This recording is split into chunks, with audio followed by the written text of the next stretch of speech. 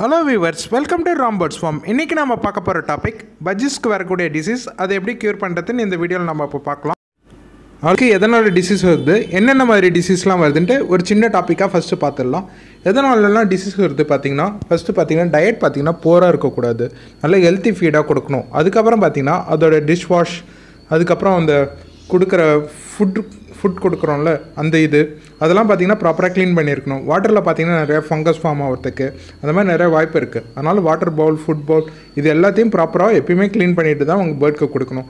அப்புறம் பேர்டுக்கு வந்து பேப்பர் போட்டிங்கன்னா அந்த பேப்பரை வந்து ரெகுலராக க்ளீன் பண்ணிவிட்டு அந்த மாதிரிலாம் பண்ணிகிட்டு இருக்கணும். அதுக்கப்புறம் வந்து பேப்பர் போடுற வசதி இல்லைனா நீங்கள் நல்லா ஸ்க்ராப் பண்ணி அந்த டேட்டெல்லாம் எடுத்துடணும். அப்புறம் வந்து பார்த்திங்கன்னா இந்த பழைய பொருள், அதாவது அந்த சாஃப்ட் ஃபுட்லாம் பார்த்திங்கன்னா வச்சிங்கன்னா ஒரு 2 ஹவர்ஸ்லேயே ரிமூவ் பண்ணி எடுத்துடணும். அதுக்கு மேலே இருந்திங்கன்னா அது கெட்டு போயிடும்.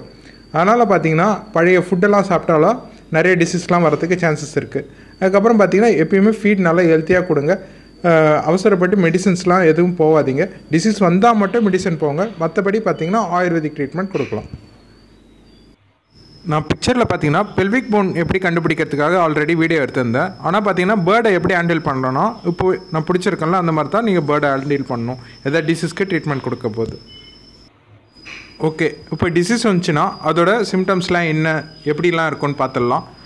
அதோட பிஹேவியரில் பார்த்திங்கன்னா சடனாக சின்ன சேஞ்சஸ்லாம் இருக்கும். அதுக்கப்புறம் பார்த்திங்கன்னா பஃபியாக உக்காண்டிருக்கும், உடம்பு நல்லா குண்டாக்கிட்டு அந்த மாதிரி உக்காண்டிருக்கும். அப்புறம் பார்த்திங்கன்னா ப்ரீத் பண்ணுறதுக்கு டிஃபிகல்ட்டியாக இருக்கும். அப்புறம் மூச்சு வாங்கிட்டு இருக்கும். அப்புறம் கண்ணெலாம் பார்த்திங்கன்னா கிளாஸியாக இருக்கும், ஒரு மாதிரி கண்ணில் ஏதாவது திரவம் வடிஞ்சிட்டு இருக்கிற மாதிரி இருக்கும், இல்லை கண்ணு மூடிட்டு இருக்கும். அப்புறம் பார்த்திங்கன்னா சாப்பிடாது, சரியாக சாப்பிடாது, கம்மியாக தான் சாப்பிடும், அப்படி ஃபீட் பக்கத்துலேயே உட்காந்துருக்கும். அப்புறம் வெயிட் லாஸ், இந்த மாதிரி நிறையா சிம்டம்ஸ்லாம் இருக்குது. இப்போ ஃபஸ்ட்டு பார்த்திங்கன்னா ரெஸ்பிரேட்டரி டிஸார்டரை பற்றி பார்த்துடலாம். அது எதால் வருதுன்னு பார்த்திங்கன்னா டஸ்ட்டாக இருக்கிற என்விரான்மெண்ட், அப்படி இல்லைனா தூசி ரொம்ப அதிகமாக இருக்கிற இடம், அந்த மாதிரி இடத்துலலாம் பார்த்திங்கன்னா இந்த ரெஸ்பிரேட்டரி டிஸார்டர் வரும். அப்புறம் பார்த்திங்கன்னா மைட்ஸ் ப்ராப்ளமால் கொடுக்கணும் ரெஸ்பிரேட்டரி டிஸார்டர் வரும். இதை தடுக்கிறதுக்கு என்ன பண்ணலான்னு பார்த்தீங்கன்னா கேஜை நல்லா சுத்தமாக க்ளீன் பண்ணி வச்சுருக்கணும். ப்ராப்பரான ஃபீட், நல்ல ஹெல்த்தியான ஃபீட் கொடுக்கணும். அதுக்கப்புறம் இதுக்கு ட்ரீட்மெண்ட் பார்த்திங்கன்னா ரெஸ்பிரேட்டரி டிஸார்டர் வந்துருச்சுன்னா பயோமெசின் அப்படி இல்லைனா டெட்ராசைக்ளின், இது பார்த்திங்கன்னா 10:1 ரேஷியோ. ஒரு மெடிசனை பார்த்திங்கன்னா 10 மடங்காக பிரித்து அதில் 1 மடங்கு எடுத்து 100 ml இல்லை 200 ml ஆஃப் வாட்டரில் மிக்ஸ் பண்ணி எந்த பேர்டு அஃபெக்டாக இருக்கோ அந்த பேர்டை தனியாக கூப்பிட்டு போயிட்டு ட்ரீட்மெண்ட் கொடுக்கணும். அதுக்கப்புறம் பார்த்திங்கன்னா ஐ டிஸார்டர் எதாலெலாம் காசு ஆகுதுன்னு பார்த்துடலாம். இன்ஜுரி, ஏதாவது அடிபட்டு அந்த மாதிரி இருக்கிற இதுக்கு பேர்டுக்கு பார்த்திங்கன்னா இந்த ஐ டிஸார்டர் வரும்.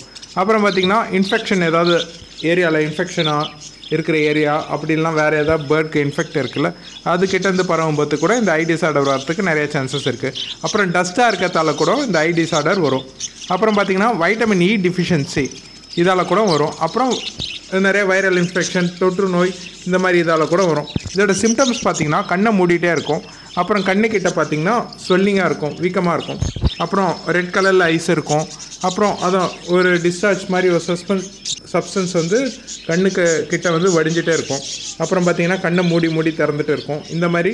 அப்புறம் கண்ணுக்கிட்ட இருக்க முடியெலாம் கொஞ்சம் கொட்டி போயிருக்கும். இந்த மாதிரி சிம்டம்ஸ்லாம் வச்சு கண்டுபிடிக்கலாம்.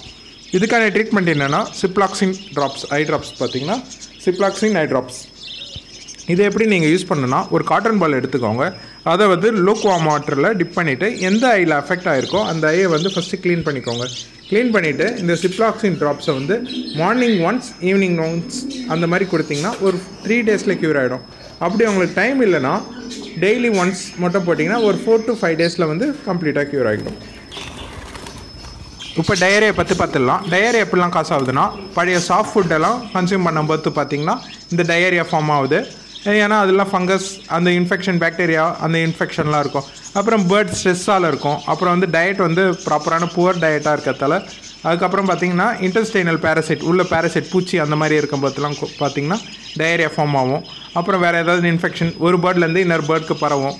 அது எப்படி பரவும்னு பார்த்திங்கன்னா, ஒரு பேர்ட் பார்த்திங்கன்னா இன்ஃபெக்ஷன் இருந்து டயரியா இருக்குதுன்னு வச்சுக்கோங்களேன். அதில் பார்த்திங்கன்னா அந்த பேர்டு வந்து வாயை வச்சு க்ளீன் பண்ணிகிட்டே இருக்கும். இப்போ அந்த பேர்டு என்ன பண்ணணும்னா, போய்ட்டு வாட்டரோ ஏதோ வந்து குடிக்கும்போது பார்த்திங்கன்னா இன்னொரு பேர்ட், நல்லா இருக்கிற பேர்ட் பார்த்திங்கன்னா அந்த வாட்டர் குடிச்சதுன்னா அந்த பேர்டுக்கும் டயரியா வரத்துக்கு சான்சஸ் நிறையா இருக்குது. அப்புறம் டயரியா வந்து ஏதோட சான்சஸாக இருக்குதுன்னு பார்த்திங்கன்னா கிட்னி டிஸார்டர், அப்படின்னா லிவர் டிஸார்டர், அப்படின்னா பேங்க்ரியா டிசீஸ், இந்த மாதிரி டிசீஸ் வரத்துக்கான அறிகுறியாக கூட டயரியா இருக்கலாம். இதுக்கான ப்ரிகாஷன் பார்த்திங்கன்னா ஃப்ரூட்ஸ் அண்ட் வெஜிடபிள்ஸ் நீங்கள் கொடுக்குறீங்களே அது பார்த்திங்கன்னா பெஸ்டிசைட்ஸ் வந்து ரிமூவ் பண்ணதாக இருக்கணும். நல்லா வாஷ் பண்ணி அந்த மாதிரி மஞ்சத்தூள்லாம் போட்டு கொஞ்சம் கதகதப்பாக இருக்கிற தண்ணியெலாம் போட்டு கொடுக்கலாம். அதுக்கப்புறம் பார்த்திங்கன்னா கேஜை நல்லா க்ளீன் பண்ணி வச்சுருங்க. பழைய சாஃப்ட் ஃபுட்டெல்லாம் எடுத்துருங்க. பேர்டை வந்து ஸ்ட்ரெஸ் ஆகாமல் நல்லா ஹெல்த்தியான ஃபீட் கொடுங்க. அப்புறம் இந்த மழை நேரத்தில் பார்த்திங்கன்னா கொத்தமல்லி தழை இந்த கீரை கொடுக்குறதெல்லாம் பார்த்திங்கன்னா நல்லா அவாய்ட் பண்ணிக்கோங்க. இதுக்கான சிம்டம்ஸ்லாம் எப்படி இருக்குன்னா வாட்டரி ட்ராப்ஸ் பார்த்திங்கன்னா வாட்டரியாக இருக்கும். அப்புறம் ஃபெதரில் பார்த்திங்கன்னா அந்த வெண்ட்டில் பார்த்திங்கன்னா ஸ்ட்ரெயினாக ஒட்டிகிட்டு இருக்கும், அப்படியே கரையாக ஒட்டிகிட்டு இருக்கும். அதுக்கப்புறம் பார்த்திங்கன்னா சரியாக சாப்பிடாது, அப்புறம் பஃபியாக உட்காந்துட்டு இருக்கும். இதுக்கான ட்ரீட்மெண்ட் பார்த்திங்கன்னா ஃபஸ்ட்டு வந்து பேர்டை வந்து ஹாஸ்பிட்டல் கேஜில் வந்து செப்பரேட் பண்ணி வச்சிடணும். அதுக்கப்புறம் பார்த்திங்கன்னா அந்த பேர்டோட வெண்ட்டை வந்து லூக் வார்ம் வாட்டர் வச்சு ஆல்ரெடி சொன்ன மாதிரி காட்டன் பாலை வச்சு லூக் வார்மில் டிப் பண்ணி அந்த வெண்ட்டை நல்லா க்ளீன் பண்ணிடணும். அந்த டர்ட்டியாக இருக்கும் அதை க்ளீன் பண்ணிடணும். க்ளீன் பண்ணதுக்கப்புறம் பேர்டுக்கு வந்து மெட்ரோஜெல் ஆர் நாட் மெட்ரோஜெல் இல்லை ஆஃப்ளாக்ஷன் இந்த மாதிரி ஏதாவது ஒரு சப்ஸ்டன்ஸ் கிடைக்கும், இந்த சிரப் கிடைக்கும். இந்த சிரப்பை பார்த்தீங்கன்னா 2 drops வந்து 100 ml ஆஃப் வாட்டரில் மிக்ஸ் பண்ணி கொடுத்துடணும்.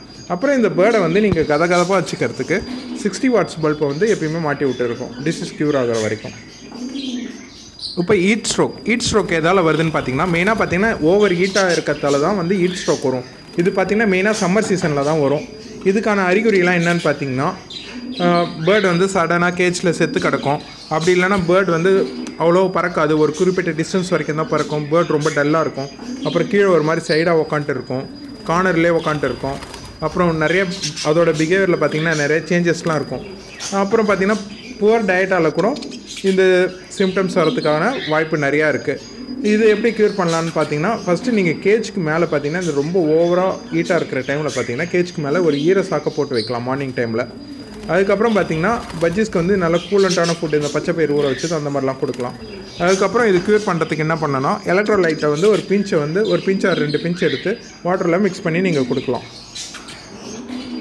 இப்போ மைட்ஸை பற்றி பார்த்துடலாம். மைட்ஸில் பார்த்திங்கன்னா நிறைய டைப் ஆஃப் மைட்ஸ் இருக்குது. இப்போ ஸ்கேலி மைட்ஸ் அண்டு நார்மல் ஃபெதரில் வர மைட்ஸை பற்றி பார்த்துடலாம். இப்போ ஸ்கேலி மைட்ஸில் எப்படிலாம் காசு ஆகுதுன்னு பார்த்துடலாம்.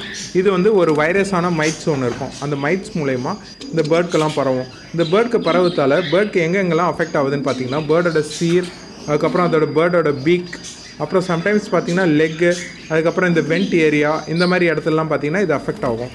இதுக்கான சைன்ஸ் என்னன்னு பார்த்திங்கன்னா அதோட அறிகுறி என்னன்னு பார்த்திங்கன்னா பேர்டு வந்து மூக்கு அந்த எங்கே இன்ஃபெக்ட் ஆகிருக்கோ அந்த இடம் பார்த்திங்கன்னா ஸ்க்ராட்ச் பண்ணிகிட்டே இருக்கும். அது பார்த்திங்கன்னா ரொம்ப முத்துறதுக்கு முன்னாடியே பார்த்திங்கன்னா இந்த மாதிரி சிம்டம்ஸ்லாம் கொடுத்துட்டு இருக்கும். அப்புறம் பீக்கோட ஷேப்லாம் கொஞ்சம் மாறி போயிருக்கும். இந்த மாதிரிலாம் சிம்டம்ஸ் இருக்கும்.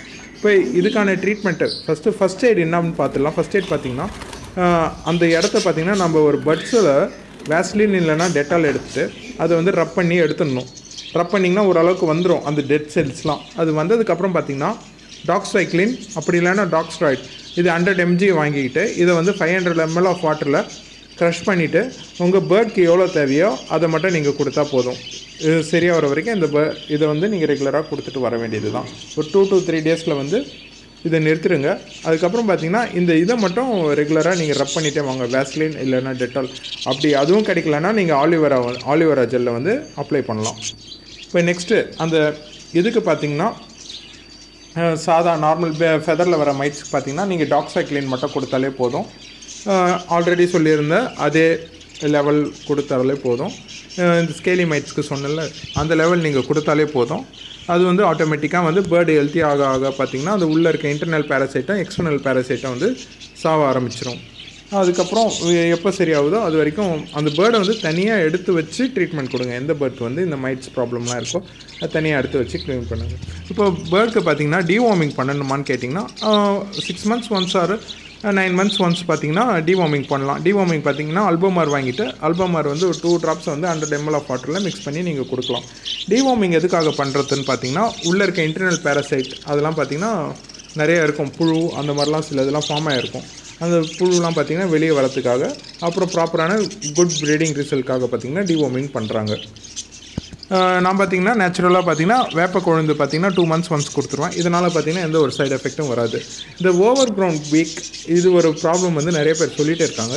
ஓவர் க்ரௌன் பீக் பார்த்திங்கன்னா எதால் வருதுன்னு பார்த்திங்கன்னா ஹெல்த் இஷ்யூஸால் வரும். அப்புறம் நியூட்ரிஷனல் வந்து இன்பேலன்ஸ், அதாவது ப்ராப்பர் டயட் வந்து அதுக்கான டயட் வந்து ப்ராப்பராக கிடைக்காததால் கூட இந்த பீக் வந்து ஓவர் க்ரோன் ஆகும். அப்புறம் சம் இன்ஃபெக்ஷனால் கூட இந்த பீக் அப்புறம் லிவர் டிசீஸ் இருந்தால் கூட இந்த பீக் வந்து ஓவர் க்ரோன் ஆகும். இதுக்கு ட்ரீட்மெண்ட்டை ஒன்றும் பண்ண முடியாது. ட்ரீட்மெண்ட் பார்த்திங்கன்னா அந்த பீக்கை வந்து ட்ரிம் பண்ணணும்.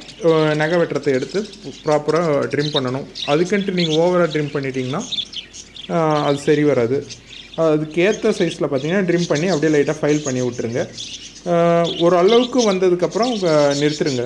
ரொம்ப ட்ரிம் பண்ணணும்னு அவசியம் இல்லை. ஓவராக ட்ரிம் பண்ணிட்டீங்கன்னா அதால் சாப்பிட முடியாது. இதோட இந்த வீடியோவை நான் எண்ட் பண்ணிக்கிறேன். இன்னும் சில டவுட்ஸ் இருந்ததுன்னா கமெண்ட் பாக்ஸில் கமெண்ட் பண்ணுங்கள். இன்னும் நிறைய வீடியோ உங்களுக்காக காத்துட்டு இருக்குது. நான் ஆல்ரெடி டெலிட் பண்ண வீடியோவும் கூடிய சீக்கிரம் நான் அப்லோட் பண்ணிடுறேன். இந்த வீடியோ உங்களுக்கு பிடிச்சிருந்ததுன்னா லைக் பண்ணுங்கள், ஷேர் பண்ணுங்கள், மறக்காமல் சப்ஸ்கிரைப் பண்ணுங்கள்.